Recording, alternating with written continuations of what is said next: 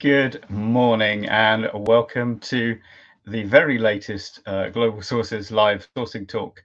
And today we have a brand new episode of Supplier Stories. And today's topic is, as you can see on the banner below me, sourcing and logistics. Today we have two fantastic expert guests who will be joining me in but a few minutes. They are none other than Chery Hu of Chery Automobile Henan Company Limited, and Nancy Wang of Dongguan Kinggold Industry Company Limited, both in somewhat different industries, but of course, shipping and logistics are universal issues. You know, no matter what it is that you actually are making, buying, and or selling, if it is a physical product, at some point you do have to stick it on a ship or a plane or a train and move it from one place to the other. So it's been a very hot topic for all of our buyer community at Global Sources, and we hope that today's Supplier Stories live stream will bring you some of the answers that you seek to the burning questions of logistics. To that end, incidentally, I should mention that while you're watching, you can leave comments and questions below this video, wherever it is, and we will see that appear in the little panel on the right of my screen. Not instantly, so don't attempt any comic timing, but we do receive all your messages. So at the end, towards the end of our discussion today, we'll see what questions have come in and try to address them if possible. If it's something a little hyper-specific, it's still worth posting, even if we don't deal with it on the live video. We will look at it, and our guests will perhaps be able to contact you individually to answer the question by email or what have you. So yes, please do leave your thoughts and comments, because that is how we get to know the questions that you really have, not just the ones that we have gleaned from our own research. And of course, in order to get the latest updates on future live streams and other online events from Global Sources, do the old like and subscribe. You can follow us on Facebook or YouTube or LinkedIn. All of those channels will give you the alerts when we have something new coming up. All right, now that is enough talking from me, I think, in the intro. Most importantly, we need to get on to the subject of who our guests are. So I'm first of all going to bring on Chery Hu from Chery Automobile. If I just check my control panel, I think I can make him appear. Let's see. Chery, hey. Good morning. How's it going? Hi. I forgot to mention, I should mention, we have Bruce, also from Chery Automobile, who's sitting alongside Chery this morning to help out. So thanks, Bruce, for coming along as well. But yeah, Chery, so, well, I mean, first of all, we always like to get to know the physical surroundings of our guests. So where are you calling us from this morning? Are you in Henan province somewhere, I assume? Yes, actually our company located in Henan province, but we say hello from Wuhu City, Anhui province, an eastern province in China. Okay, I see. And how's the weather there today? I mean, in Hong Kong, it's what we would call cold, but most people would call not cold. How about you guys? Actually, we can have a sunny day, but actually we have a cloudy day. Actually, is it a little gloomy? Well, that's okay. It means that it's okay to be inside and doing a live stream. You're not missing out on any lovely weather. Well, so as we've mentioned, the company is based in Henan province. But can you tell us specifically what I think the brand name Chery is going to be quite well known to many of the viewers. But can you tell us specifically what your company within the group does? Actually, Chery has many different, the branch companies. Chery Holding is our, our mother company, and we're just like one of the branch companies in Chery Holding Group. So our company produces different kind of cars, like traditional cars.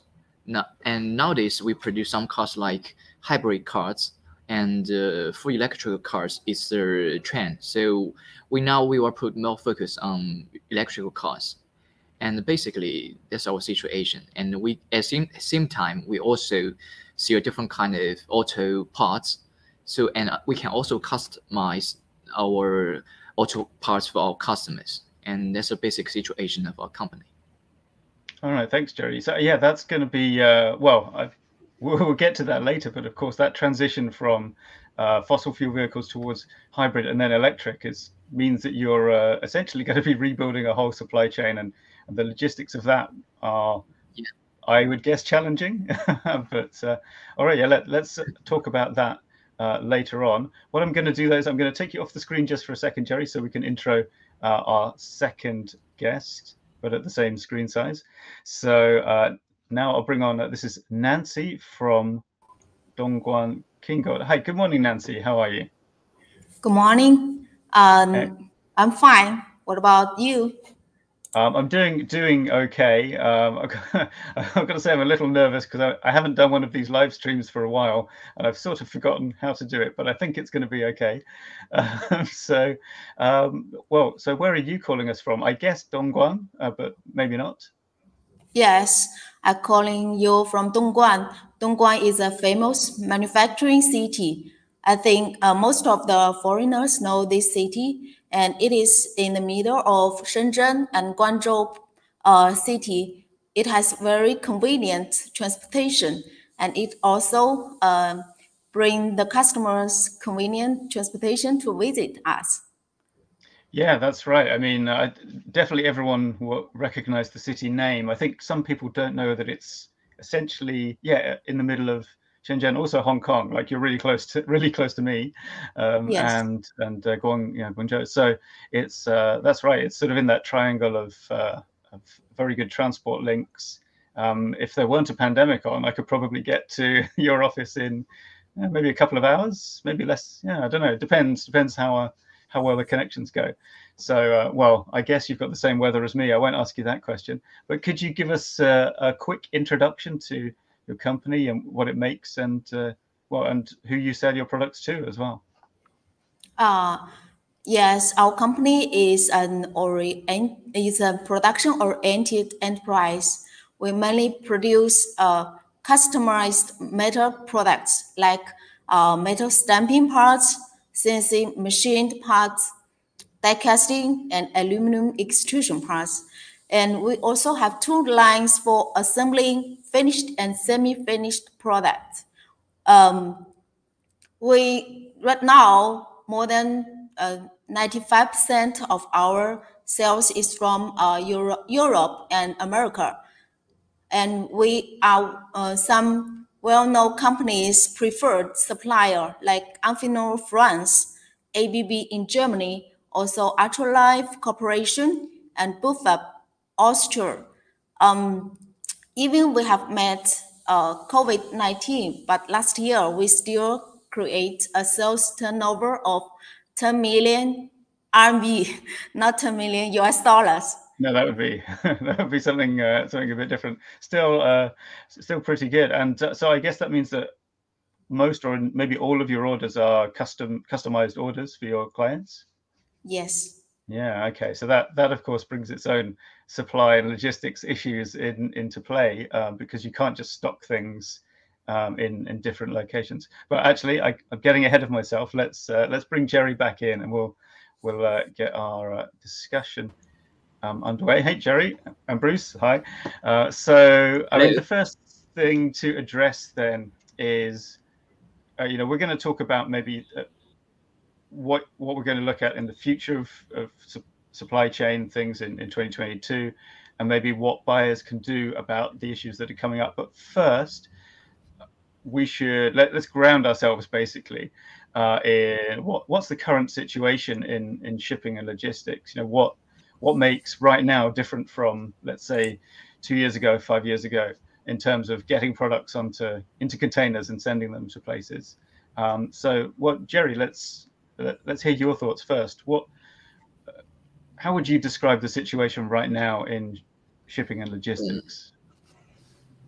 Well, personally, I think the current shipping market is relatively tight because back to 2 or 3 years, like 2019, I was in Ningbo, and the second largest city in Zhejiang province. That it's a city near to the sea, and it has its port, so it's very convenient for us to do some foreign trade business. But I remember that years, and on the way back home, after I finished my whole year's work, and we have the pandemic, and it changed a lot of things, especially for the industry of foreign trade. And the epidemic, the epidemic really brings us a lot of negative things, like the logistics is one of the most important things, because with the epidemic affecting all major ports around the world with varying degrees of congestions, resulting in delays and at the same time the high freight rates and tight slots.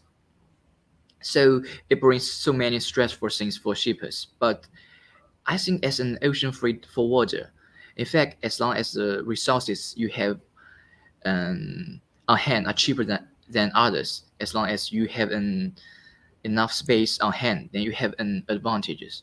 But for most shippers and small companies and middle companies, we still face a lot of challenges, and we actually are very, not we really don't have very obvious advantages in the market because of the very high logistic fees, and the epidemic really brings a lot of troubles to the shipping market, because like the delay is one of the most important things too, because sometimes, for example, if our goods from China to the US, we usually take for example, maybe it's not exact number, we take about like 30 days to 45 days, but because of the pandemic, so it was delayed to like 6 days to 75 days, and it really brings a lot of troubles to our company and our customers. So actually, that's really changed a lot for these industries. That's my Yeah, opinion. thanks, Jay. Yeah, no, well, I think not just your opinion. That's I think people would find it hard to argue with that. And as you mentioned, that different amounts of congestion in ports in different parts of the world. The trouble with frequent shipping is, of course, that even if you're one part of your supply chain doesn't have any problems, it only takes congestion in one. Like the scenes of the ships stacking up at Los Angeles, the port of Los Angeles, and then if those containers are not coming back, then it doesn't matter how free your port is, you don't have anything to put it on. But Nancy, for Kinggold, has this experience been similar? What are your thoughts on this? Yes, our situation is very similar right now. Just like the high freight cost and long shipping time, this is also we met. In the past, for the shipment to America and Canada, it usually takes a month for arrive. And now, end of last year, my customer told me it takes more than 2 months for them to get them because of the congestion in the uh, West Coast line, and also the freight cost. In the past, it normally take about 3,000 US dollars for a 40-foot container, but now it takes more than 25,000 US dollars. It is quite a lot increase. Wow. It's 3 times higher. Yeah, So that's quite an some of increase. our Yeah.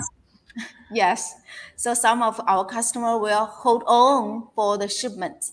They will ask us to keep them in stock, and when they see the freight cost going down, and then they will ask us to ship the product. Yeah. Oh, I see. So they're kind of just waiting for the right moment to like waiting for maybe a plane ticket for a holiday that you want to go on. You wait till it gets cheaper. That's very interesting, and I guess not very convenient for you, but of course, I get if the customer needs you to do that, you probably don't have much choice. Now, Yes. do you? I mean, do you see that changing over the course of of this year, by December 2022, do you think the situation will be very different, or are there any other trends or changes that you see coming in the near future? I think in the next few months, maybe the first half of this year, the situation will be very similar to right now. It is very close to the cost of 20,000 US dollars for a 40-foot container. But after that, until most of the countries control the COVID situation, I think the cost will go down. And due to the high cost, also we also suggest our customer to bring us a blanket order based on the annual quantity, and then they list out what kind of product they need in what time, and then we can make the arrangement. And we'll also foresee the freight cost when it is the right time for ship the product. We will tell them, and they will take the product. I see. That's very interesting. And I mean, Chery, from your point of view in the automotive trade, again, do you have a similar predictions for 2022? What do you think is going to change over, let's say the next few months, the next year? Well, actually, we see the negative things, negative, elements of the pandemic. But at the same time, we should also be positive to the next 3 or 5 years, because this year I have statistics here I want to share with all of you. And according to the sales data released by Chery Group for the whole year of 2021, the cumulative sales volume of the group is approximately 961,000 vehicles. We have 692,000 in domestic market and 269,000 in overseas market. That's our statistics in last year. But this year, 2022, and actually we had a very big meeting tomorrow, and our superior leader, he predicted that in this year, maybe we will sell like 1 million cars. So I think we still need to see some very positive things during the pandemic. I think the whole market, not only the auto market, we have different industries like financial sectors, like and many other different industries. I think we will gradually recover from the epidemic, and for the next 3 or 5 years, we are still very positive.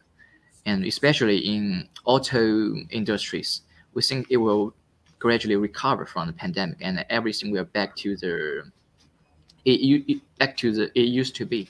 So that's my point of view. Thank you. Oh yeah, thanks, Chery. It's nice to have an optimistic outlook. Although, as you say, that's 3 to 5 years. But that's not such a long time, I guess, in the scheme of things. So we can take heart. We can take heart in that sense. And well, so I guess we've now kind of covered the situation right now, how that situation is going to change in future.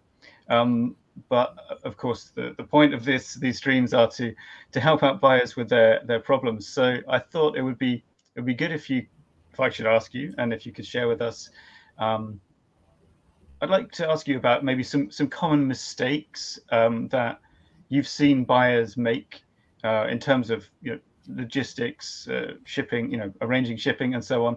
And maybe if you can give some tips to avoid those mistakes, especially anything that is related to the state of shipping right now. So the old practices don't really work. I mean, as Nancy has alluded to, the idea of waiting for the right rate on shipping. But I guess I'll throw this one to Chery first. What are some mistakes you see people making, and what's the best way to avoid them? I think just like Tom said, actually I think it's sometimes we need to pay more attention or something like that, because actually we are doing foreign trade business. But sometimes it's not actually as same as we are doing some scientific research or something professional things like that. But sometimes we also need to, to pay more attention on some things that we need to care about. Just like, when you do foreign business, sometimes you will transport some dangerous goods. So before our business, we need to talk very carefully very cautiously with our customers about the dangerous goods, about the transportation of dangerous goods, like some parts, like in our industry, we have some parts which have, batteries, so when we transport batteries, especially for some, and we transport it through the air, so it will bring some very potential risks because we have batteries on the planes. And there's some other things like oil. If we transport the oil by air, it will also bring the same problems.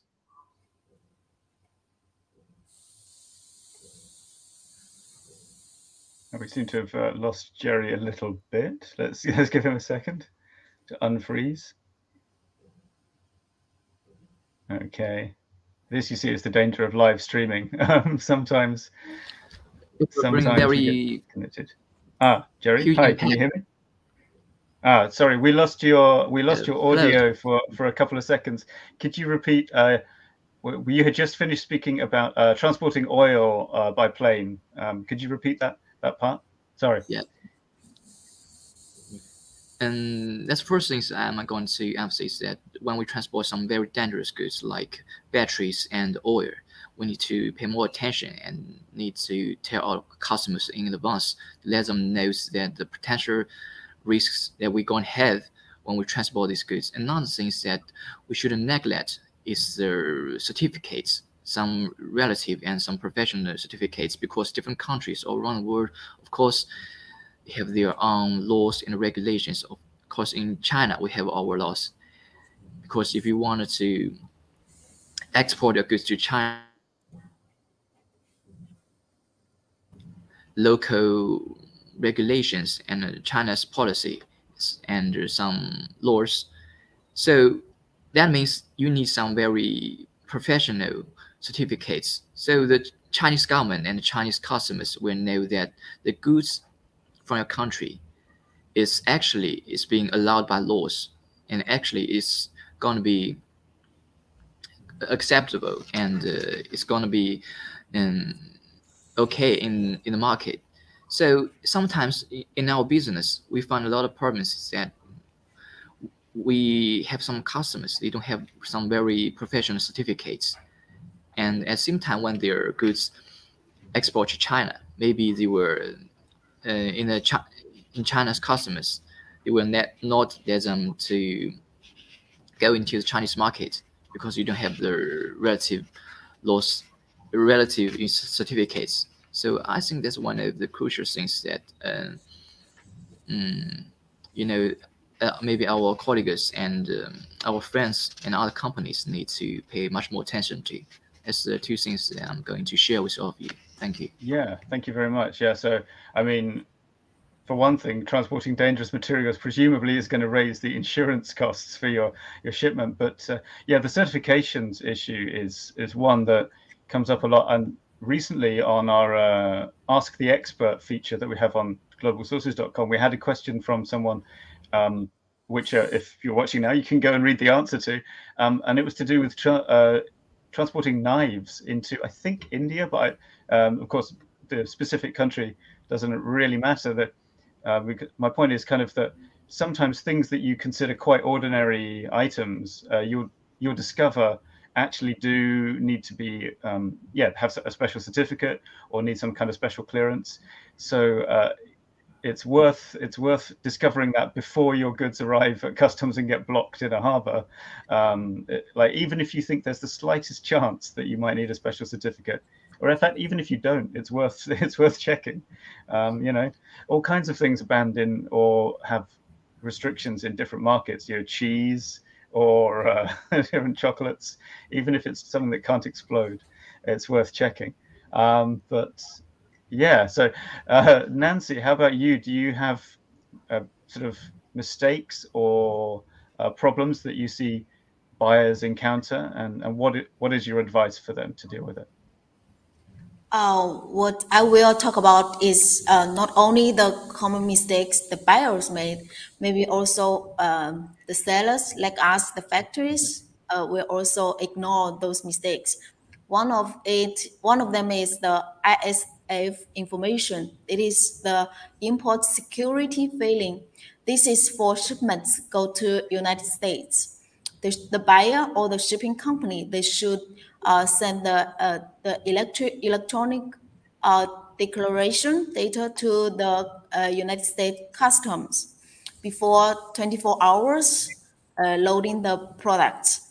This is some common mistake. Maybe the US customers who is just start to buy products from China, they usually make. So what we need to do is to remember those customers, make them to be prepared before the shipment.